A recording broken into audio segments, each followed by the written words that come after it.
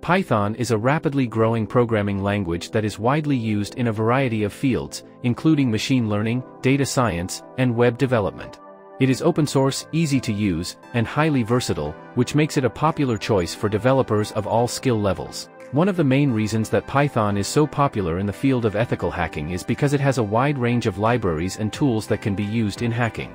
These libraries include tools for packet manipulation, network mapping, cryptography, and data analysis, among others. Today in this video we are going to tell you top 10 Python libraries for hackers.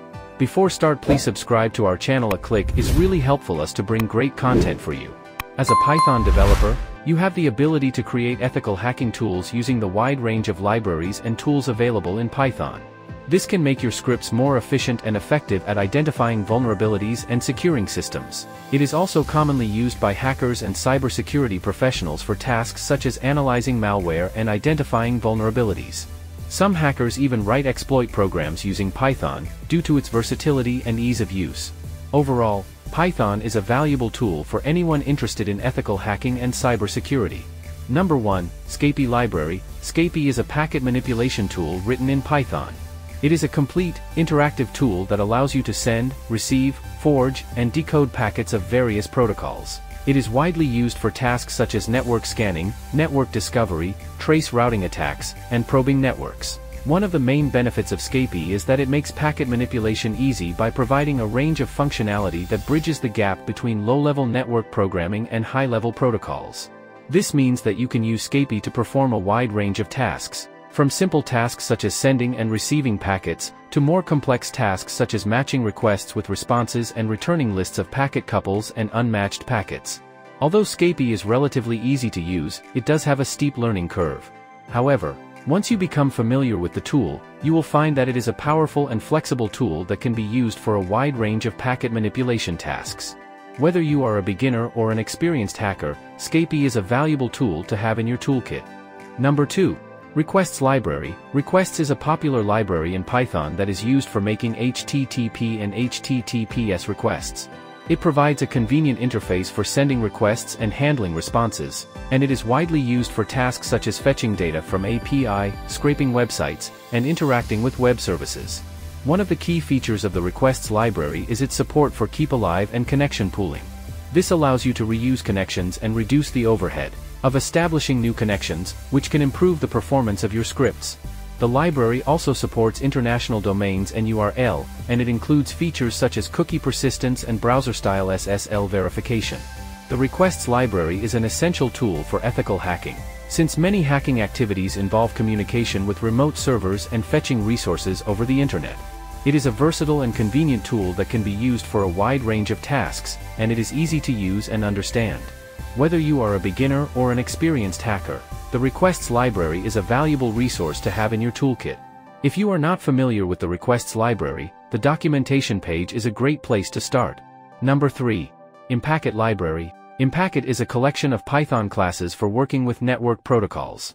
It is designed to make it easy for programmers to create and decode network packets, and it provides support for low-level socket programming, TCP/IP, and multiple higher-level protocols. ImPacket is widely used by hackers and penetration testers to craft custom network-based intrusion attacks, such as man-in-the-middle and session hijacking. It was originally developed as an internal tool for testing, but it has since grown into a powerful tool that can be used against networks. The goal of ImPacket is to simplify network programming in Python and provide a framework for implementing custom protocols. For example, you can use ImPacket to create custom versions of the TCP and IP stack for a specific target platform. Number 4, PWN Tools Library. PWN Tools is a Python-based capture-the-flag framework and exploit development library that is designed to facilitate rapid prototyping and development.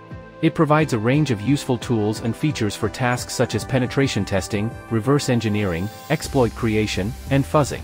One of the main benefits of PWN Tools is that it allows users to quickly create exploits for challenges in CTF competitions. It is optimized for use with 64-bit Ubuntu LTS releases and includes a number of modules that enable fast exploit development and flexibility when writing rogue code.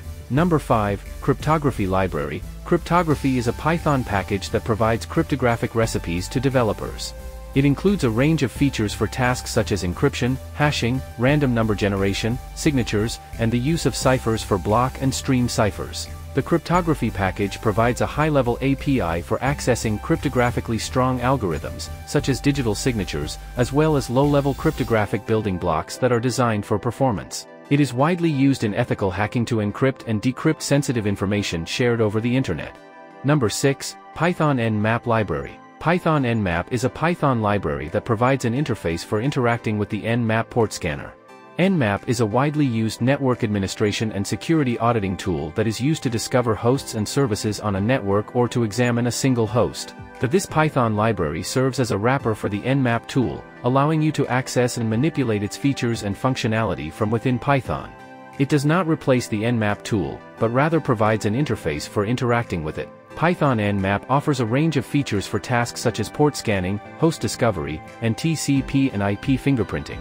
It is a valuable tool for hackers and systems administrators who want to automate network scanning tasks and generate reports. The library also supports Nmap script outputs. Number 7. Faker Library. Faker is a Python package that generates fake data. It can generate anything from names, phone numbers, and addresses to fake texts, bibliography entries and XML documents. Faker is very easy to use. Just call faker.name and you will get a random name, as the same faker.address and you will get a fake address. It comes with many other functions for generating fake data. There are several reasons you might want to use Faker. Maybe you need to populate a database with fake information for a prototype, or you might want to remain anonymous online by using fake credentials or addresses online. Number 8. Twisted Library. Twisted Library is an event-driven networking engine written in Python. It provides an abstraction of the TCP protocol that makes it easy to write network clients and servers. It is particularly notable for its broad support of SSL, IP version 6, and a large number of protocols including the following: HTTP, IRC, NNTP, SMTP, POP3, IMAP, SSH version 2, and DNS. Twisted Library supports both synchronous and asynchronous networking paradigm. Number 9. PyBNet Library. PyBNet is a Python module for the libnet packet injection library. It provides a Python API for libnet, and provides functionality for sending packets, sniffing frames, and displaying libpcap traces. For more information, please see the PyBNet documentation on Python website.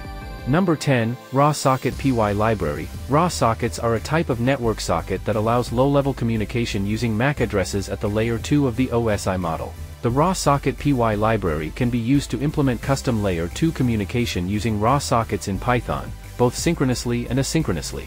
The RawSocket PY library in Python is a useful tool for developers who need to work with layer 2 communication and MAC addresses. It allows you to create custom communication protocols at the network level, and it can be used for tasks such as packet capture and analysis, network scanning, and custom protocol development.